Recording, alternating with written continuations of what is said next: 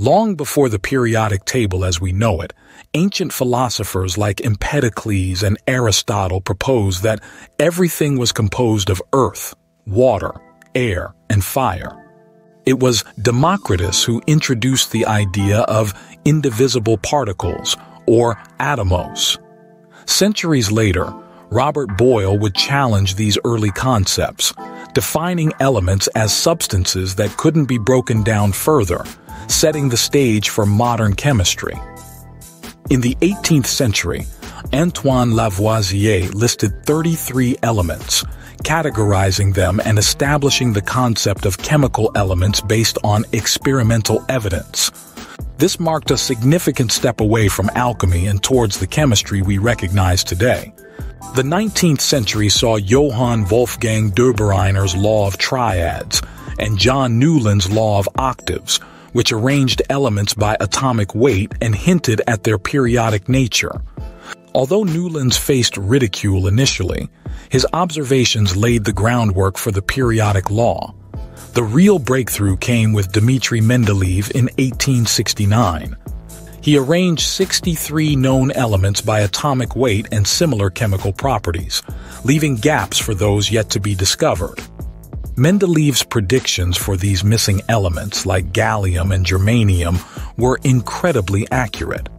Meanwhile, Lothar Meyer independently developed a periodic table based on atomic volumes, reinforcing the classification of elements.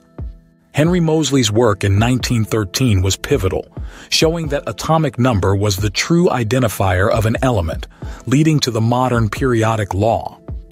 Later, Glenn T. Seaborg's reconfiguration of the periodic table to include the actinide series shaped its current form and facilitated the discovery of transuranium elements. Today's periodic table is organized by atomic numbers into rows and columns that reflect elements' properties. The discovery of new transuranium elements and ongoing superheavy element research continue to expand and fill in the periodic table.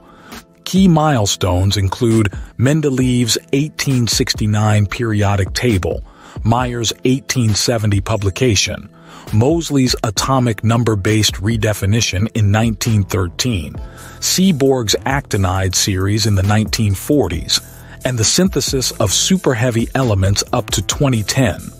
In 2016, IUPAC confirmed the names and places of elements 113 to 118.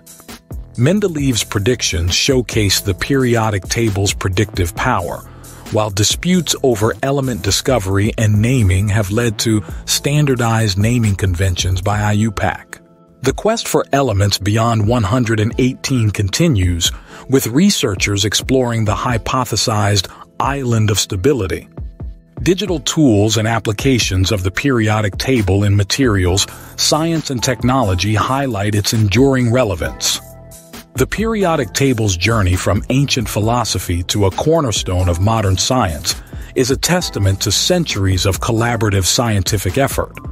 It remains an essential tool, guiding research and education in the ever-evolving field of chemistry.